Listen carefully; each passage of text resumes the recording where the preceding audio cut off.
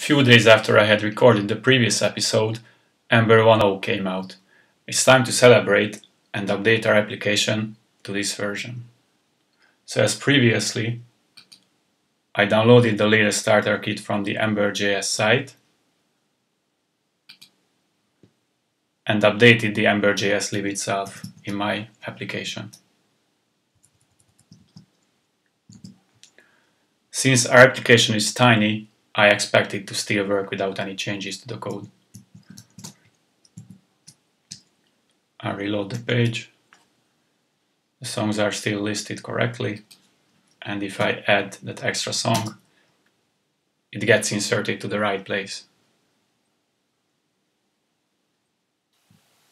The first step before moving on is to dress up our application. We will use Bootstrap 3 that you can get at getbootstrap.com. I've downloaded the assets and copied them to my project. I then went ahead and made some design comps for the next phase of the application. What I want to achieve in this episode is to have a list of all artists on the left and all the songs belonging to the selected artist on the right. When I click on one of the artists, I want to see the songs from that artist. When no artist is selected, I want to see an empty message on the right. If an artist is selected but it doesn't have any songs yet, again I want to see an explanatory message about why there is no content on the right. This frequent user interface is called a master detail view in UX design, and Ember.js has outstanding support for that, as we will see. Before delving into building the next phase of our application, let's talk a bit about routing. As a user interacts with a web application, the app goes through a series of states. We are used to see these state changes being reflected in the URL on the server side. However, the picture is not that clear in the case of client-side apps. The URL might not always change due to user interaction, and thus it becomes difficult to refer to different client-side states. In Ember.js, the router is a principal component that manages these state transitions. You will often hear the members of the core team talk about how important it is to use routes and think about your application in terms of those. This has two advantages. First, you have a concept according to which you can design your application. Second, the different states of your application become shareable.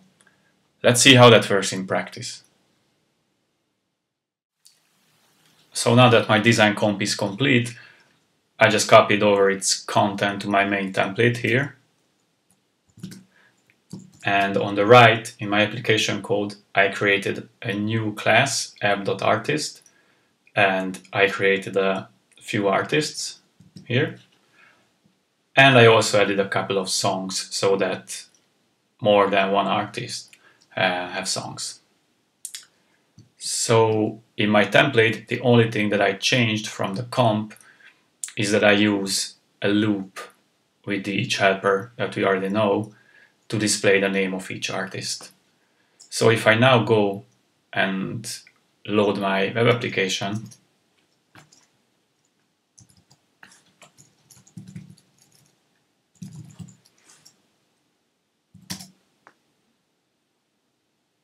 then I can see that my page is identical to the design comp. So this works, but it's not the way to build web applications. For starters, we don't want to keep all the markup of our application in one huge template and use quasi-global variable names in it.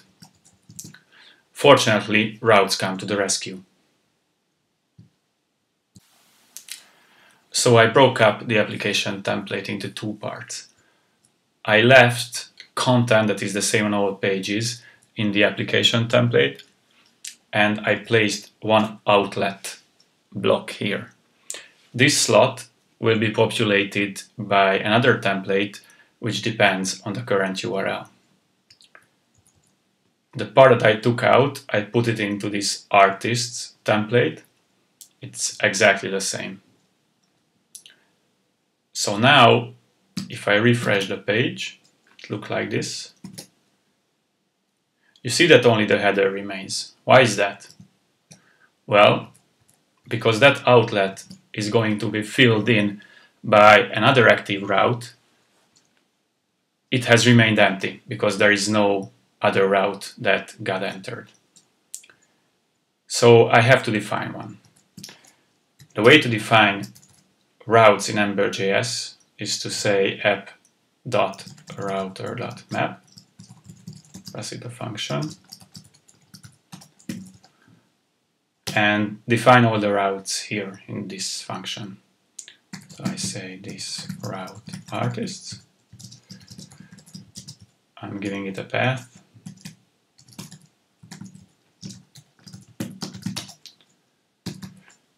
And I also have to define the route itself.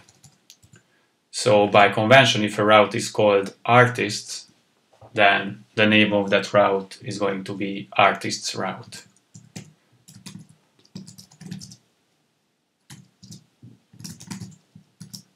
And it's a descendant of ember.route.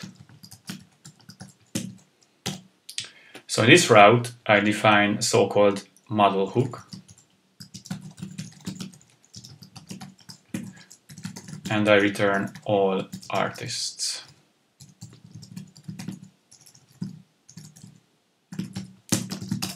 So each template is backed by a model, and this way I'm telling Ember.js what this model should be.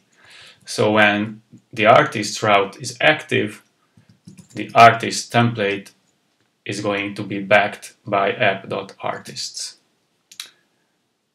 So now,